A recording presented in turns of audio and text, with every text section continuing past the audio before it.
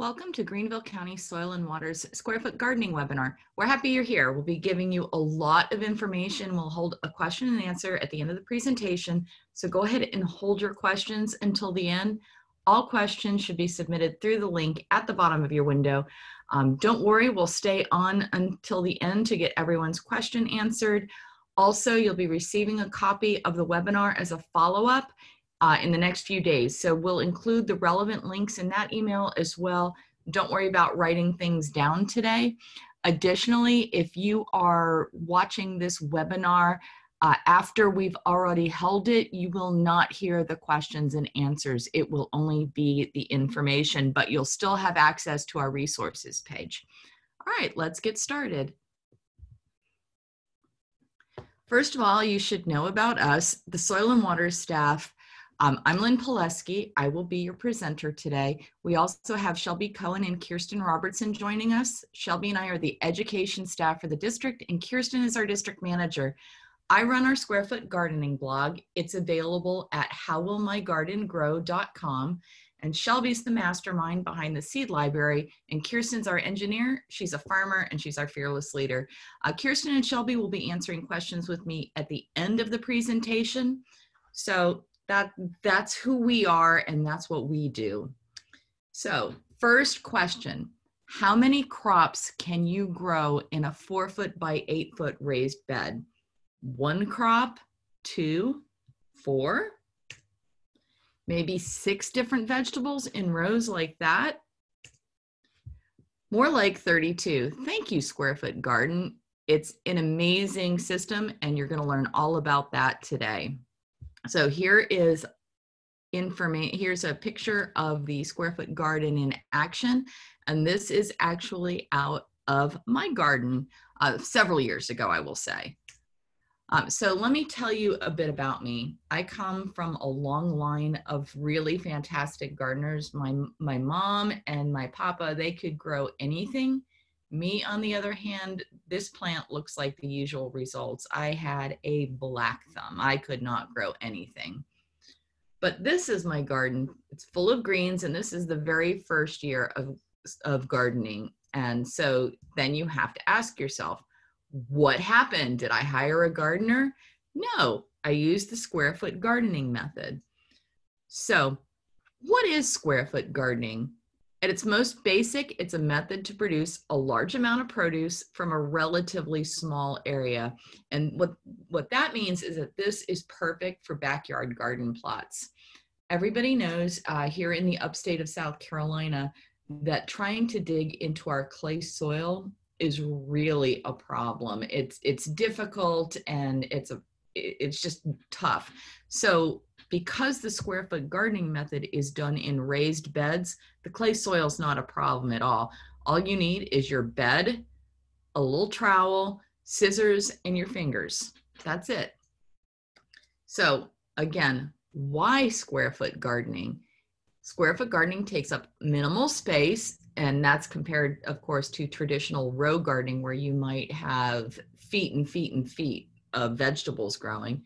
A lot less time and effort, less water, you'll have fewer weeds, rotating crops is easily, and the yield will be 5 times the crops potentially in 1/5 of the space. So it's amazing. Just for example, in the first year that I gardened with the Square Foot Gardening method, I grew all of these different crops in the summer season. And I will say I have 2 4-foot by 4-foot raised beds. So I was able to grow 28 different crops in one season in those little 2 4-foot by 4-foot beds. And so the Square Foot Gardening method was created by Mel Bartholomew. He is an engineer by trade, and he took up gardening as a hobby, but he then set out to kind of solve the frustrations that most gardeners have, right? It's this whole row gardening method, and he wanted to replace that with a better way to garden, something that's more efficient, manageable, and less work. And so he invented the Square Foot Gardening system. So the crux of it is that there are 7 easy steps, and you'll like the 7th one. So the first one is to select a location. And I will say that I'm going to go through all the details of these steps as we move along. So this is just an overview.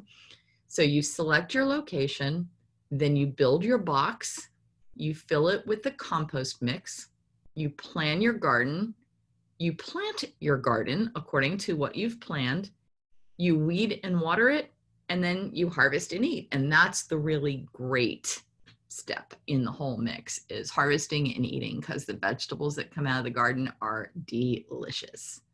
So first thing is location selection. What you're going to want to do is you're going to want to choose a flat area, because you are putting a box on top of this area. So in order to not have, in order to get everything into one place, you need the area to be flat. You want to have, and make sure no puddles, because if it's a place that soaks up water, or where water tends to pool, it's not going to do well, because you might think to yourself, oh, well, this is great, then I won't have to water my garden. But the roots are going to sit in that water. The water will still continue to drain down, and so you don't want that. So you need to have 6 hours of sunlight, 6 hours plus. So if you have more sun, that's better. If you have to make a decision between morning sun and afternoon sun, morning is better. Avoid shady structures, and shady structures would be trees. Obviously, you're not going to want to plant under a tree. We made a little bit of a mistake here at our house when we situated our beds, because we situated them right outside the back of the house, because I'm thinking to myself, oh, this is going to be very easy. I'm only about 10 feet perhaps outside the back of my house, so there won't be any issue with that. But the problem is, and what we didn't take into consideration, is that our house is a 2-story house, and it winds up being on the back of our house, where our garden is, faces north. So in those cooler months, the garden is in full shade all the time, because the house is casting a shadow on where the garden is. It's not that big of a deal. In the cooler months, we wind up growing greens anyway. But if I had it to do over again, I would have probably put the garden maybe 6-7 feet farther out, so as to not get that shade happening over the garden. So the other thing, be close to water. You're going to need to water your garden probably every day. So what that means is that you're not going to want to be lugging buckets. You're going to want to be within hose distance. Or, I mean, if you want to get super fancy, you could set up a watering system, but it's just as easy to do it with the hose. So the big thing for all of this in the location selection is that convenience is really going to be your key. You want to make sure that it's easy for you to have a garden. By the way, let me just mention this. If you don't have any space at your home, the county does offer at several parks, there are community garden spaces where you can rent a 4-foot by 8-foot square foot bed. They provide the bed, the soil, they provide the means to water. They do not water for you, but they provide the means to water. And I believe the cost for that is $50 a summer, a season. So if that's something you're interested in, we'll put that link online for you as well. Okay, so that's all about location. So the next thing that you need to do is you need to build your box. And a box can be as simple as 4 boards fastened together. It does not have to be 4-foot by 8-foot, but make it in 1-foot increments. You could have 4 by 6, you could have 4 by 4. The biggest thing is that you want 4 feet on the mat at the most on the short side, and that's so that you can reach those plants, that you're not having to put your hand down or compact that soil to reach over things to get into that bed to harvest your delicious produce. So if you don't have lumber, you could use concrete blocks. Get creative. We used a pre-made kit that we ordered from Amazon. It got delivered right to our door, so that was fantastic. And then you'll want to line the bottom with a weed barrier so that you don't have weeds coming up from underneath. And what you can do is you can either use cardboard, which eventually will disintegrate under there, or you could use newspaper. Either way, that's going to be your best bet. Okay, and so once you've built your bed, you've got everything ready to go. Now you're going to want to fill it with compost mix. And this is Mel's Mix. It is measured by volume. So by volume, you'll have 1/3 of the mix will be peat moss, 1/3 of the mix will be coarse vermiculite, and then 1/3 of the mix will be compost. And you'll want to use as many different types as possible. Mel's suggestion is that you use 5 different types. So you could have mushroom compost. Ones that are typically available at your home improvement stores will be mushroom compost, vegetable compost. There's an aquatic compost mix, and definitely composted manure. The yellow bag that you see in this picture is black cow, so that is cow manure. Additionally, worm castings, which are, if you do vermicomposting, which is composting with worms, then worm castings are the result of that, and they're super nutritious. We do have a source for worm castings here locally. That is a company called Earthen Organics, and Kristen does worm composting, which you can purchase locally. Highly recommend that. So that's kind of your mix, right? Different kinds of compost are really important, because what this is going to do is the different kinds are going to combine together to make a really dense nutritional mix for your plants. The bonus of this is that you won't have to use fertilizer. The compost itself is what is providing all the nutrients. Now, if for whatever reason you just can't get your mind around mixing this all up together or buying all these individual components, that's okay. Especially if perhaps you're not going to do a whole bed, but you're going to do either a smaller space or you want to do container gardening. And this square foot gardening method is very good for container gardening as well. Then you can use, we would recommend a potting soil called Strawberry Fields. And that is something that has the right aeration to it already. It's already this mixed up for you. And that's available here locally at Lotus Farm Supply. And we'll provide that link to you so you can see where to get that locally. But again, if you can make this Mel's Mix on your own, it's the best way to go, especially if you're filling raised beds. Raised beds, generally speaking, want to be at least 8 inches tall. 12 is better if you can. And you'll need a good amount. So the picture that's on here, the 2 white boxes on the far side of the picture are the beds themselves. But beyond that, everything else is what we used to mix up and make our mix. Okay, so now we're going to be on to the planning and planting. So for a square foot garden, obviously you're going to want to think in squares and not rows. So using a 4 foot by 8 foot example, you've got 32 squares to work with. And so the thing that was really a light bulb moment for me is I resisted gardening, because the idea of going out and planting a row of, just for instance, cabbage. So you go out and you plant some cabbage, and then you have to, at a certain point, once the sprouts start coming up, then you have to thin your cabbage to a certain distance apart. And also you have to keep going out and weeding. And as a non-gardener, how do I know what is a little baby cabbage plant versus what's a weed? No idea. But with the square foot gardening method, you plant in patterns. And that it prevents you from having to thin out your plants, because if you have to thin out your plants to a certain distance, you just plant a certain distance away and then you never have to thin things out. Also, when you weed, if you have things that aren't growing in your pattern, then you know it's a weed and you can just yank it right out when it's little. And the thing about this is that Kirsten suggested this method of gardening to me because she knows me really well, and I really resisted trying to grow food.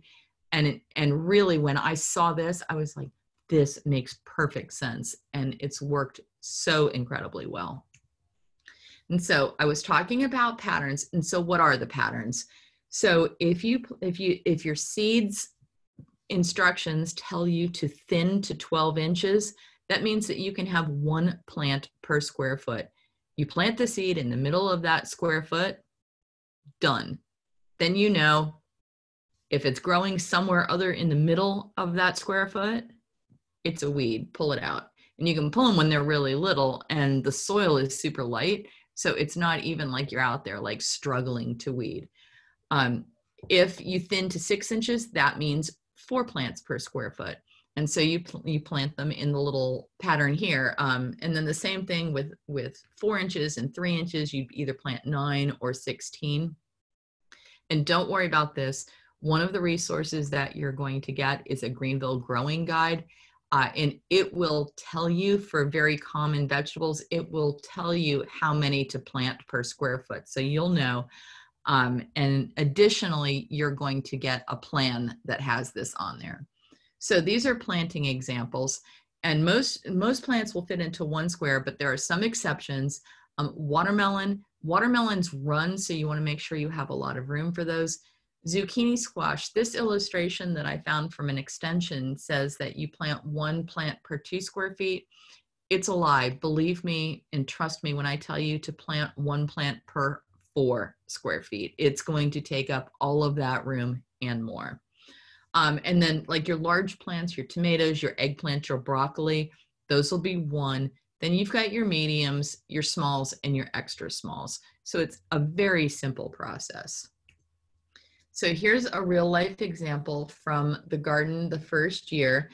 This was radish. And so you can notice that the radish spacing was 9. So you see 8 of the 9 here popped up. 1 did not sprout for me. And then this was the first year I did markers as well. So I did the variety of plant. In this case, this is a Mozzato rose radish. I did the date that I planted, which was on February 28th, what my pattern was. So that tells me 9. So in case I don't remember when I go out there, I have an easy reference tool. And then I put the estimated harvest date on here. So this was a 60-day because these were larger. And so the harvest date was supposed to be on 4/28. But a little bit, a note about that. Those are just guidelines. They're never going to be accurate. So I did that the first year and then I gave up after that because it was easier to pay to just see where things were and kind of roll with the harvest dates. So this year we used, to mark out our garden, we used bamboo squares. So how do you choose what to grow? Think about what you and your family like to eat, first of all. Don't grow cabbage if you don't like cabbage, or broccoli if your kids won't eat broccoli. Next, think of how much you can eat. Again, with the cabbage, can you eat, would you plant a dozen cabbage all to ripen at the same time? Of course, unless your family is super crazy about cabbage or you're going to can, you wouldn't do that. So plant what you like to eat, plant how much you can eat, and then make a list and use the Greenville growing guide that you're going to get from the resources page. You'll note the growing season for the fruits and vegetables you want to grow and the space requirements for each one. And so your list might look something like this. This was a partial list for us for the first summer. 1 tomato plant per square. These are the things that we liked to eat. So we could we figured this out, that if we planted just this list, it would have taken up 10 of our 32 squares. So what we're going to give you to help you out is a square foot garden planner that has the planting spacing on it. So you can actually write your choices in there. One of the things we'll just move along. You're going to get one of these. And so you fill in the puzzle. So you fill in each square, and you want to take final height of plants, and that the heights will be on the packages, usually of the seed packages. So your taller plants are going to be things like your tomatoes, and you're going to want to plant those on one side of your garden, because when you're planting seeds, it's hard to kind of envision sometimes that the plant is going to get so big that it shades everything else. So you want to make sure that you've taken that into account. So in our beds, we do the tomatoes and the peppers, which tend to be tall, on the back of the beds, where we have a structure that we can tie them off. Some plants need shade. So if you have something that needs shade, plant it in front of something that's going to grow tall that will provide shade for it. And then again, some plants need cages or trellis support. So factor that in. Like I said, we have a trellis situation on the back of our beds. So that's where we put the tomatoes. Also consider companion planting. We're not going to go into that here, but there are many plants that do better if they're planted together. So just take that into consideration. And so here, this was our first garden plan. You'll note that I've got zucchini in only 2 squares, and that's when I learned that that was a terrible idea. So we've got some tomatoes, peppers, everything worked out pretty well this year. I was pretty happy with it. So then the next year, I went with a multi-season planting plan. This was my plan for spring, and then there were spaces for the following seasons. So I'm just going to say right now, this is probably overkill, but it's how my brain was working that year. So I tried to figure out for each of the different colors represented a 1 foot square. And so I tried to plan what I was going to have growing in the spring and then the summer. And it worked for the most part. But again, some of the things didn't ripen as soon as I had, so I had to adjust on the fly. So when you begin, divide your box into squares. This is not my bed. This person has used string and thumbtacks to divide the box into squares so that you have a visual notion of where you're planting and what the squares are. You could use anything though. I've used wooden slats, we've used string, we've used little bamboo poles. You can use anything that works for you. So the next thing you're going to want to do is you're going to want to get your seeds or your little plants. So we have, Greenville County has partnered with the Greenville County Library System to host a seed library at the Berea branch. While the Berea branch is closed, those seeds are available. We will give you a link to the seed library website, and we are mailing seeds to people right now. Those are 3 packets. If you have a library card, you're a Greenville resident with a library card, you can order free seeds online. We would love for you to try heirloom varieties of seeds. For summer plants, tomatoes, peppers, zucchinis, and those are the things that you're going to plant for the summer season.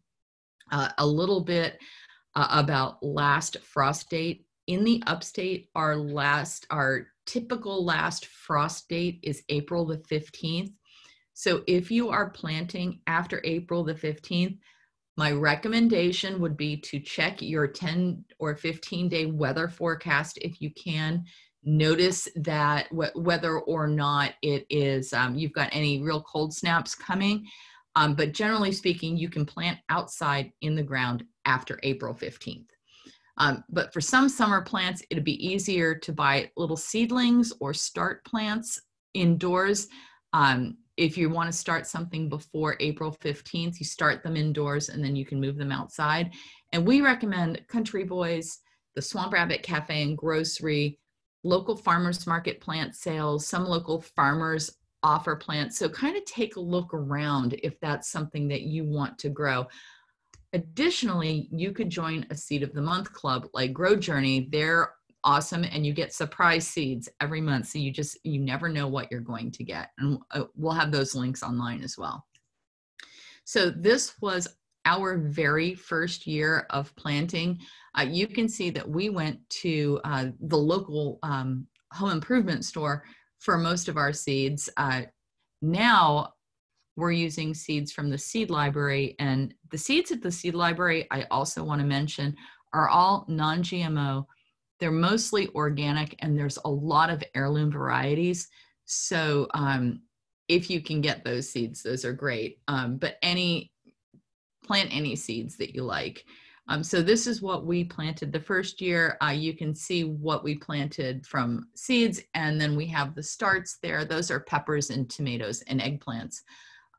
Side note, as I planted, you can see there in the list, we planted Brussels sprouts. That was a horrible mistake. I've never had success with Brussels sprouts, so your moves may vary. So maintenance on the garden is easy. You water at the base of the plants and you water appropriately. Weeding is very easy. If it's not in your pattern, it's a weed, and just pull it right out. And because you've made this Mills mix, it's very light, so it's easy to pull those out when they're little. It is not going to be a hard job of weeding. Keep an eye out for pests. Remove them if necessary. I don't garden with any sort of pesticides, so if we get squash bugs or tomato hornworms, those get pulled off the plant by hand and dunked in soapy water. And then you kind of take a minute, you wait for everything to grow. Keep in mind, some plants can be harvested kind of from the outer leaves, lettuces, chives, cilantro. Side note, fun fact, cilantro is a cool weather plant and not a warm weather plant. Even though it's made with salsas, it's actually a cool weather plant. So that's one thing to keep in mind. But you can see I've got something growing here in pretty much every bed. And we had multiple harvests with the lettuce because we would just go out and collect outer leaves from them. And so we had lettuce for several weeks. We had nice salads. So, and finally, enjoy the fruits of your not so hard labor. So that is square foot gardening. Once again, for those of you who are joining us on the recorded version, we will not have a method to do questions and answers, but you'll get, you will see you'll get a link when you've registered to attend this webinar. You will get a follow-up email that will have a link to all of our resource pages. And you can always contact us via that page if you have further questions. And I am happy to answer questions that anyone has. So thank you so much. Have a great day and happy gardening.